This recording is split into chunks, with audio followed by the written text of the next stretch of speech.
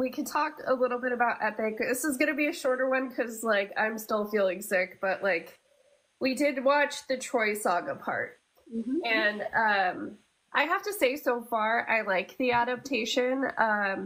My thing about Greek mythology and reading source material is that a lot of times duty is so emphasized it's hard to see like the emotions of the character.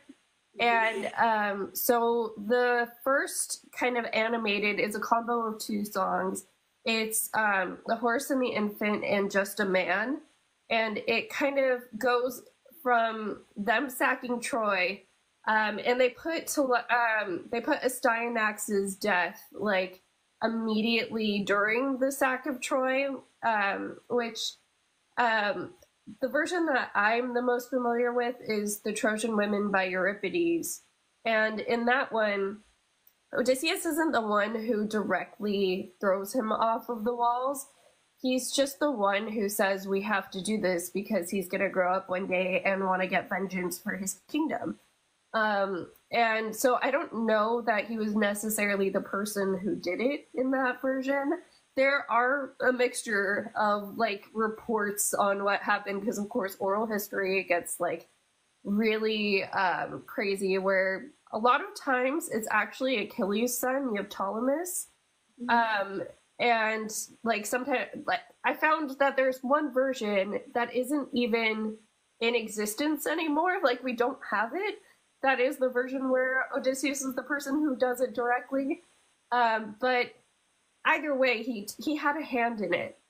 And that's always something that's been hard for me to reconcile as a fan of Odysseus, because he is one of the more interesting heroes in like any Greek epic to me.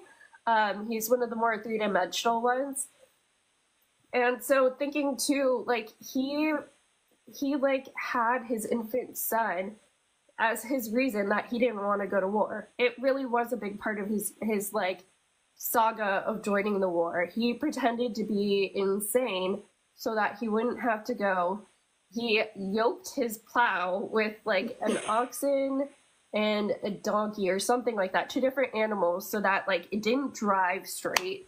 And he was I think he was sowing like sand or something like that, I forget, but he was not doing something that made sense on his plow. And so to trick him to show he wasn't insane, somebody's like, let's put baby Telemachus in front of his plow, and if he stops, obviously he's in his right mind. And he stopped, of course. So that's how it was like, okay, you have to go, dude. And I love that that first one really plays on that ideal of like, this is the same age I left my own son at. Seeing him not happy with the fact that this has to happen. They kind of had Zeus be the person like telling him, you know, you got to do this because he's going to grow up and he's going to do terrible things. And it was an interesting play on it. I do love that, like, the characterization of Odysseus there was like, I really don't want to do this, like, but it's duty. And especially if you're going to do a musical about the Odyssey, it has to be all about Odysseus and like his character and who he is as a person, like what he's, the ethics and like values he has in the beginning, and how much he has to renege on some of that stuff to just like survive in order to get home through all the years of the Odyssey. And you do kind of have to have like a starting point. Like when you have like a character going through that sort of story, you have to have like a starting point of who they actually are before all this bad stuff happens to them that like changes them somehow. Yeah. And so I thought that showing him literally like begging in the song, like, please don't make me do this. I don't want to kill the baby. Yeah. But looking at it and being like, I know I'm supposed to kill the baby because the baby might grow up and try to murder me one day, but why are you making me kill this baby? And also just like the whole, we talked about this a little bit before we started filming this today, but the whole thing of like the gods asking you to do things that you really don't want to do, but you feel like, but in these sort of stories, people feel like they have to do them. Yeah. Because the gods are asking them to. That it's always fun to compare this stuff to Percy Jackson, because Percy tells the gods no 40 billion times. And they literally have to get down on their knees and like beg him sometimes to get him to do anything. If you're Apollo in Trials of Apollo, he literally basically closes the door in your face and tells you to get the fuck out. And things like that. So it's like he doesn't have any respect for them necessarily in that way. Like if the gods are asking him to do something that he really doesn't want to do, he goes through a whole thing of figuring out if he really should do it, like with the prophecy and everything. It takes him many years before he gets to the point where he's like, okay, I'm just gonna do this. But you see him going through that whole process of deciding, where Odysseus is just like, well, the god said I have to kill this baby, so I guess I'm just going to kill the baby. Yeah, Ashley is saying the gods of Percy Jackson are bound to will of demigods, carrying out actions the gods are barred from, which gives the demigods power. Mm-hmm. And I mean, somewhat like the gods are of the Iliad, which I mean, it's you can't place the first song of the epic in the Iliad because they didn't get to the sacking of Troy in the Iliad. But at least in the Iliad, we see like the gods directly intervening. They go onto the battlefield and stuff. Let's see. Epic relies on the idea the gods are able to impose will and make life harder because they think it's fun. And I mean, that's somewhat true in Percy Jackson too. But you're right in that like the demigods can just say no. They can just like not do it. Their life is going to be miserable if they don't do it though, which like, you know, the gods do have the power to make things more miserable, at least. Well, that's why this is one of those things why I love Percy Jackson, is that the demigods in all of these stories always had the option to say no. They just like felt like they didn't. But with a story that's written by Rick Riordan, he's trying to point that out by being like, no, these demigod people always they have a lot of power actually in that role. You as the like abused one, you actually have a lot of power to tell the other person who's controlling you no, and to like use them. You can manipulate them right back sometimes. And usually with stories, this is like a whole like elitist classism thing, but usually in a lot of the adaptations of the Greek mythology stories, they like want you to like the gods, or at least they present them as like nicer people. And so they don't bring up the fact that like actually these people they're asking them to do things, making them do these things they don't want to do. Those people could just tell them no, and that would immediately make them look like a bad person. And if you want to believe that the gods are like more like these fun, like almost like overly hormonal teenagers that never grow up, then you don't want to see them that way. But that's always there. And I think that's why you can see it in like Epic too. Like Odysseus could have just told Zeus, I'm not going to kill this fucking baby. You do it if you think it's that important for this baby to die. But he was just like conditioned at that point that if the gods ask you to say, yeah, if they ask you to do something, you have to do it. Yeah. And it's like, you don't actually though, you can tell them no. Yeah.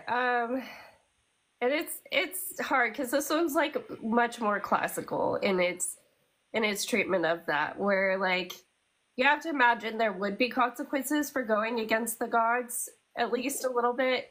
And the consequences don't seem as dire in Percy Jackson for going against the gods.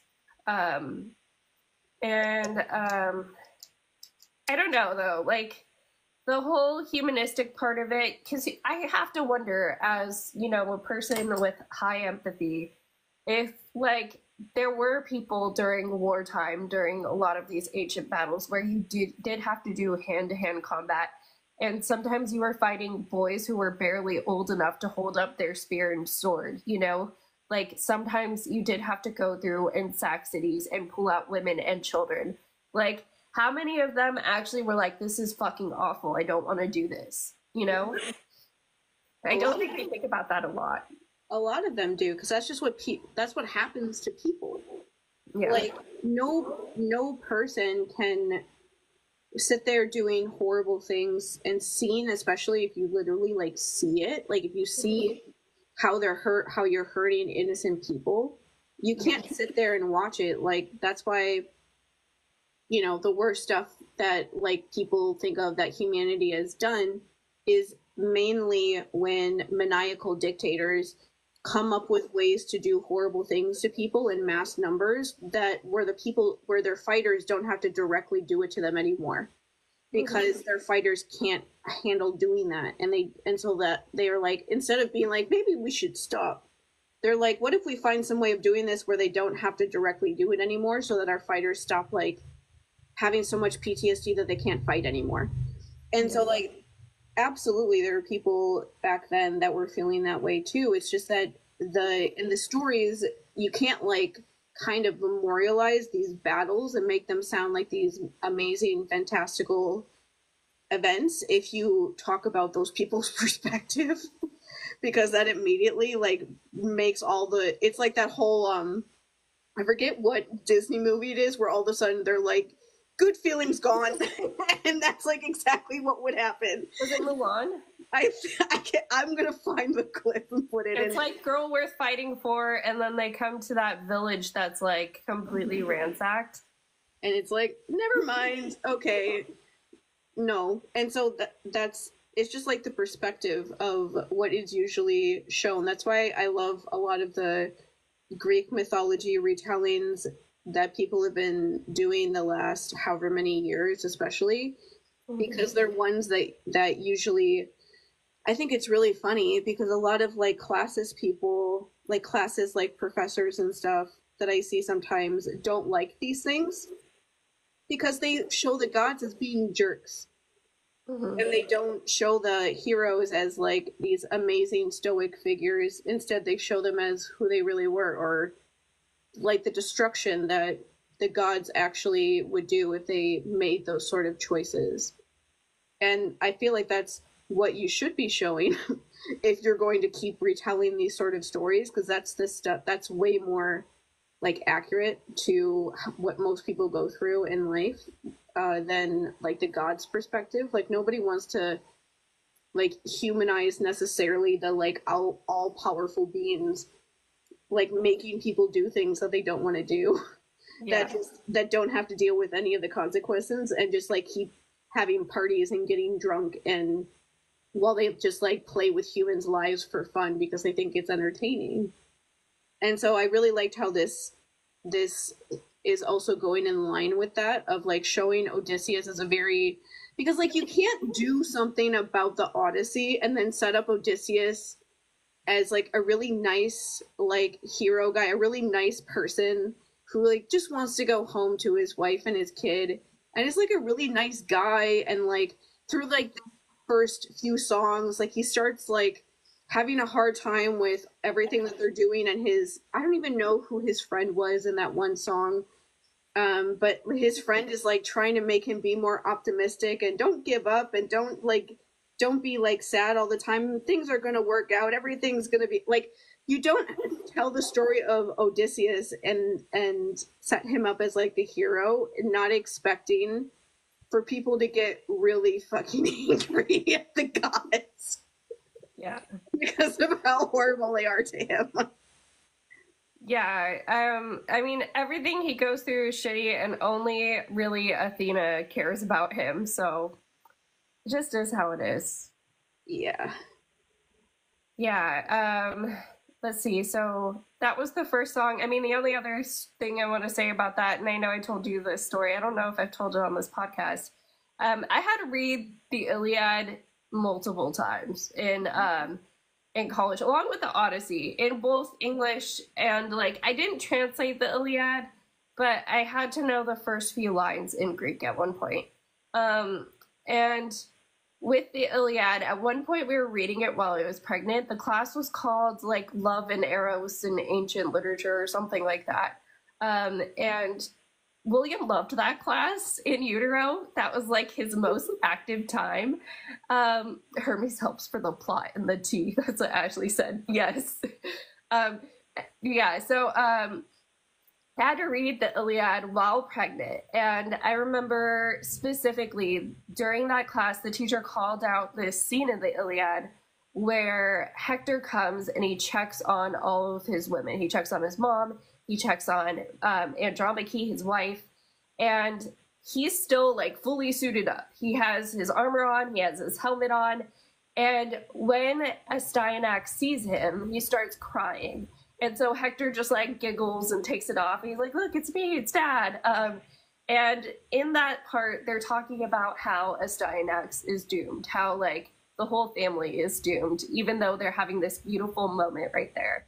And pregnant 21-year-old me was just like in tears. And like, I wrote Jake a whole letter. I wonder if he still has it because he keeps almost everything I write for him.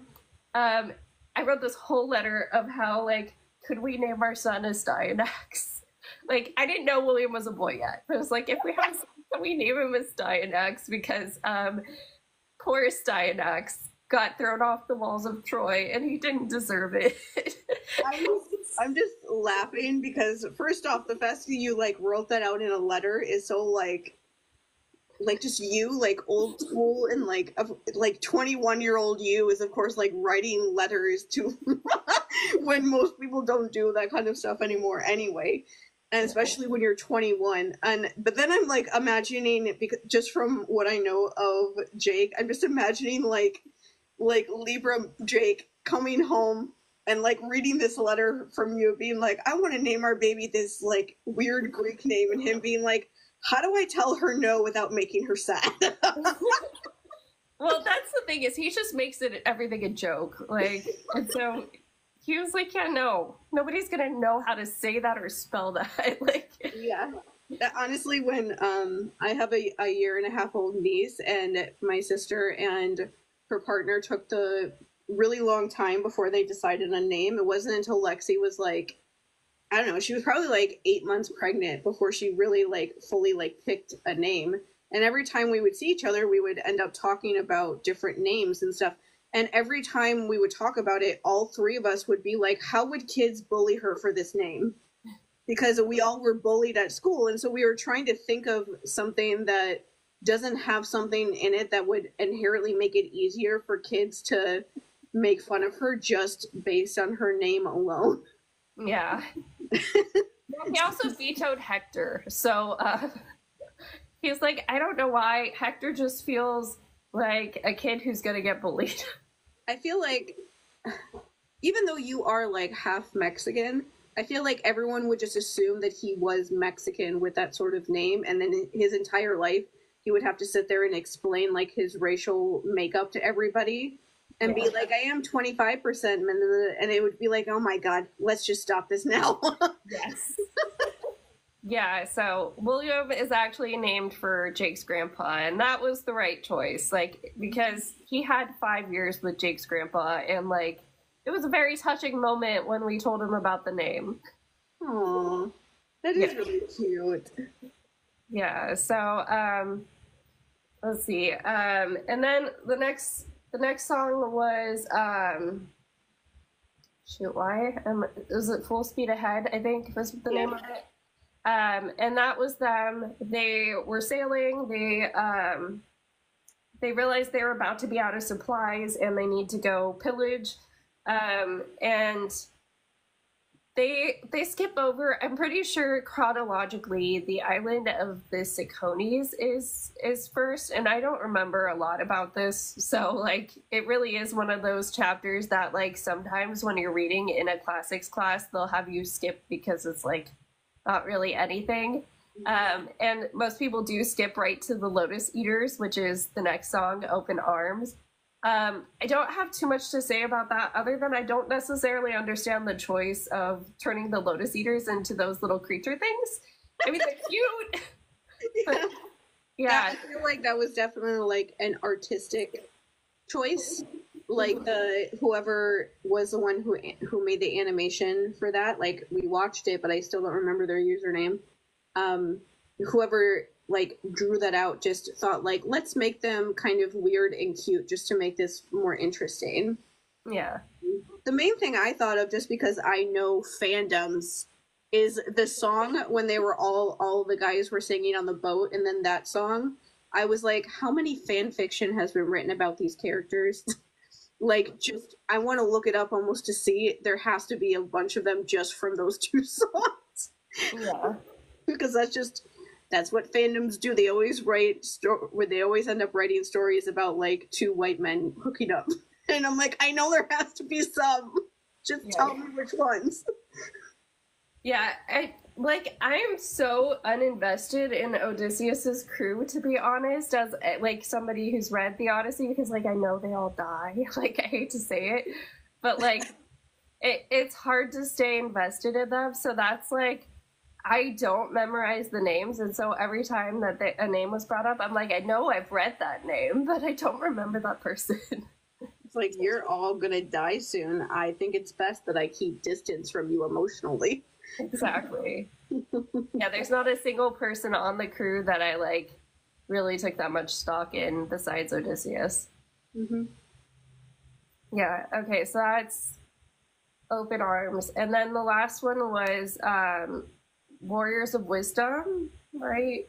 Something like that. Yep. Warriors of the Mind?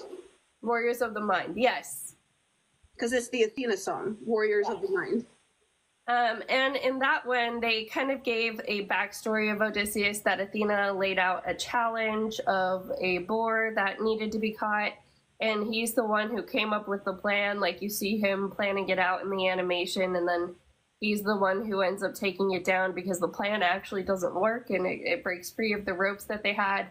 And like, I do like the idea of Athena watching him since he was little, because it's always just kind of like understood, yeah, she just favors him because of his cunning. Like, most of the epics will leave it at that. It's just like, yeah, he embodies everything she likes, so that's why she likes him. When, you know, part of you starts to wonder, okay, but is he like that way because she favors him, or does she favor him because he's like that way? Like, it could be a circular thing. Yeah, like, does he, because at least the first song of this whole thing, Odysseus always, this is funny because I don't remember very much from my childhood in general, but for some reason, when I was in 6th grade and we did all of the Greek and Roman mythology stuff, I of course loved it because I was a queer, neurodivergent child, so of course I loved it. But I remember when I was in school then, we watched this like multi-part series about the Odyssey. Why do I remember so much of that movie? Like, I don't remember anything about my childhood, but I still remember watching that on multiple days, watching this like mini series that was probably on like TV in the 90s about the Odyssey. And I remember, but I think I remember it because I really liked Odysseus, and because he always kind of struck me as a very like nice, good, like kind person that was being like pushed to the absolute limit by like everyone. And maybe that's why I always remember him, because that was also my life at the time. But I don't know, but either way, like, I could see him as somebody who would try to do things to like make her happy. And that's literally like this song, like the end of the song is her saying like, don't let me down, and he's like, god damn it. Like, god damn it, like, what does that mean? And he's just like, that's so much pressure that you just like popped in to be like, don't fail me. And you're like, okay. But somebody like that who just is like a nice person that wants to help everybody, it would be very easy to get him, I think, to do things that he normally wouldn't, because he knows that will make Athena happy, and he doesn't want to make her upset with him. Mm-hmm. So I feel like it's more that like he ends up doing stuff that he normally wouldn't, because that's kind of Athena's whole thing is she likes, I think that's what she likes. Like, she likes the idea of kind of molding people into being who she thinks. Mm-hmm. It's that whole thing of like, I see the potential in you. Yeah. Trying to kind of move them into being the kind of person that she thinks they could be, that would make them more like successful, because she thinks that the way that she thinks they should be is like the best way. And so I could see her being like that with him, of like, I want to make him more like tough and not be crying over killing babies. and like make him more like a hardened like soldier, because he has potential for being like a really good soldier and strategizing and winning all these battles and things like that. I could see that being a thing. Yeah, I mean, but like to take it back to Percy Jackson stuff, we also see that sometimes a part of that is caring about your fellow soldiers, because that's Percy's biggest strength. We just read, Titan's Curse, and at the end, he takes on the burden of the sky because he's like, you know what, none of us are going to be able to defeat Atlas, so I gotta let Artemis, jump into this battle. And that's just who he is. He sees people for their strengths. And I would say Odysseus does too a lot of times. Like, Odysseus does recognize everybody's strengths, but like sometimes it does feel very cold and calculated when you're reading his character in the original source material. And that's what she likes. But the Odyssey, of course, is the part where he gets more humanized because it's literally just about him. It ends up being just him. So yeah. Yep. But yeah, so far I am down with this interpretation. I think that it's there's a lot of love put into it, and you can feel it. Like, and even the animations, like, felt like there was a lot of love in that too. It's nice to see people adapt these things. The Odyssey is one that I feel gives a lot of people inspiration. Because aside from that TV movie that you've mentioned, there's Oh Brother, Where Art Thou was inspired by the Odyssey. Forgot the name of it, but it was one that had like Nicole Kidman and what was it? I think it's called Cold Mountain or something like that. That one was inspired by the Odyssey. Oh yeah, I'm remembering that movie. I didn't watch it, but it won like Oscars or was nominated for them or something. I had no idea that it was based on the Odyssey, but that's not surprising. Yeah, like more loosely, of course. Oh Brother, Where Art Thou is a little bit closer, I think. And it's funny because I never saw the movie that you're talking about, but those were the kinds of things that my professors would show or like point to. I'm thinking more my high school Latin teacher did it than anybody else. This makes me want to see if I can somehow find that movie. Again, I don't know where it would be anymore, but I can at least try to see if it still exists and if it's anywhere near as good as like sixth grade me thought it was. Yeah. But the thing I really like about this musical is that it's completely online, and that like the creator of it, I don't know that much about him at all. I just like Googled it to know like what order we should listen to stuff into, and I was curious and saw that he started writing it in like 2019, I think, when he was in college. And he just like wanted to write a musical that reminded him of like the video games that he plays, that he likes, and he wanted it to be similar to that. And so a lot of times the animation style is kind of similar to like that because they know that's what he was going for, but like it's very much like a complete and total passion project that he's done. Like that one girl that was mad at me about Calypso, she was bringing up videos that he posted on TikTok in 2022, which was like the first videos he ever posted where he was talking about writing the songs about Calypso and Odysseus that just came out now.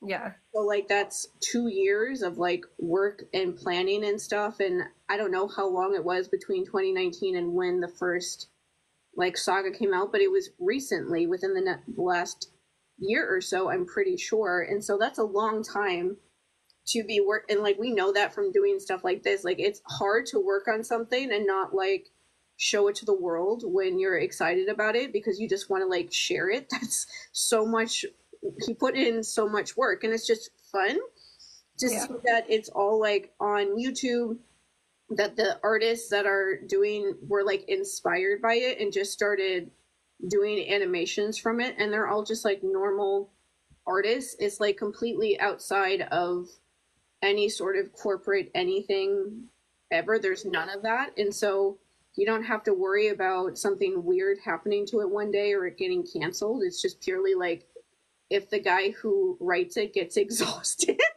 is like the only thing you have to wonder about. But since it's a passion project, he probably won't get tired of doing it until he, you know, finishes it and moves on to another passion project. So that's like when you have passion for something, you can do it forever.